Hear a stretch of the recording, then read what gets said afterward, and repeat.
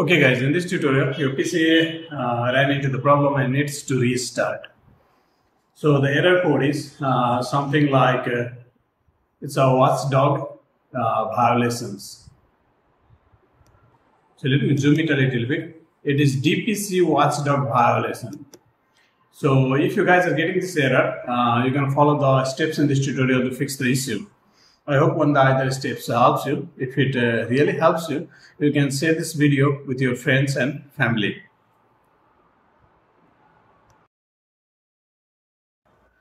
Just run the system file checker sfc/scan now. So this process might take some time, and let it finish and hope it repair your computer. So all of you might not get this message like there is a system repair pending. You need to restart the computer and run this sfc/scan now. So this process might take some time, and when it is completed, you're going to restart your computer, and I hope it fixes the issue. Sometimes if you get the message like this, you just restart your computer and then run this command once again, and I hope it fixes your issue.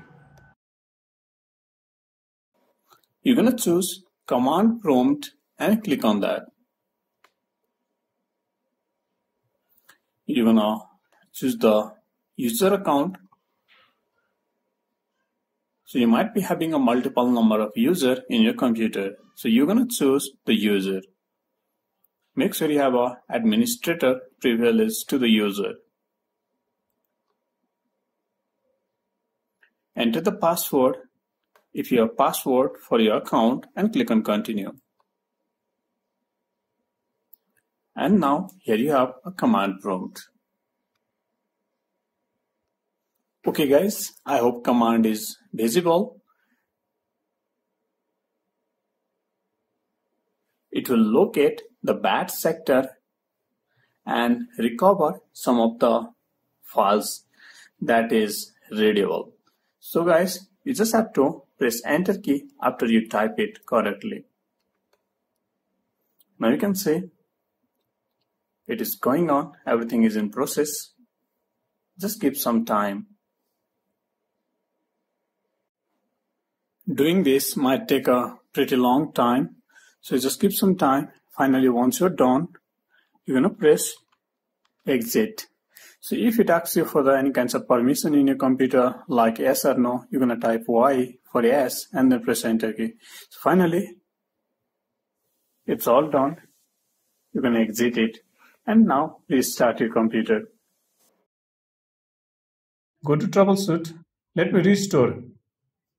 See, to use the system restore, you must specify which Windows installation to restore. Restart this computer and select an operating system and then select system restore. Click on close. Go to source and type update. Here you have check for updates. Click on it, or you're going to type check for updates straightly. So when you type check for updates, you're going to see this window. What you're going to do is, you can download and install the updates, or you can just check for the updates. It will check for all the necessary updates. Finally, you can see it is downloading and installing. And then after, you can restart your PC. Do not forget to restart for the changes to take effect.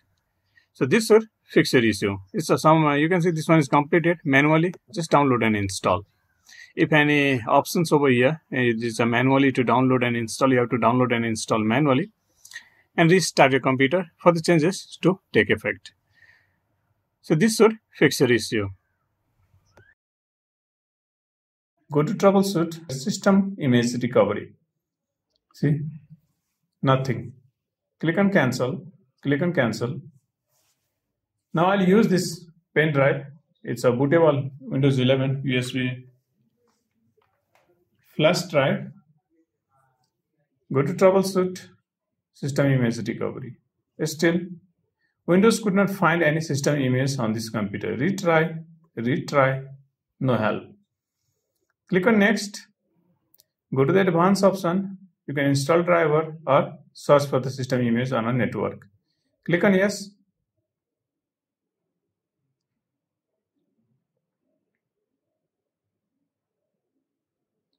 It is asking me for the network folder, but I do not have any network folder.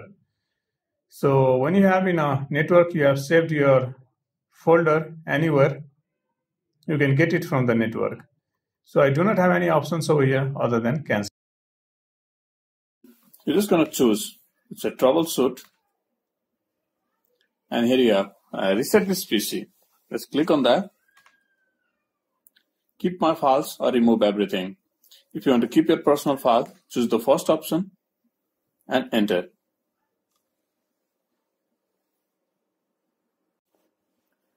Okay guys, this will restart your PC, and after restarting, this is what you get. So it's gonna take some time to get ready, and finally you have this page. So reset this PC. Yeah, currently I have a multiple number of account. So you're gonna choose your account one you used to log in your PC. So if it is password protected, you have to enter the password and click on continue. If it is not password protected, just directly click on continue. Now, once you click on continue, this is what you get. Resetting this PC, getting the things ready. So give us some time and it will get all the things ready. Okay guys, now here it is. Once it gets ready, click on reset.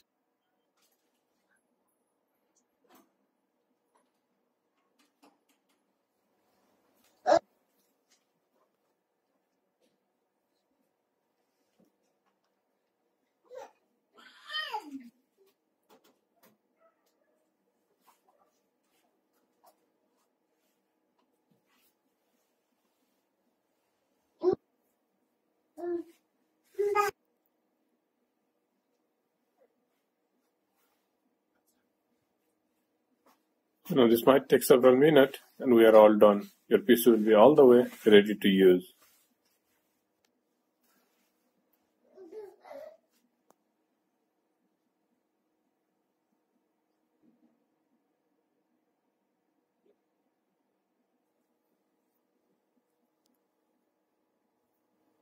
So finally, here is your PC all the way ready to use.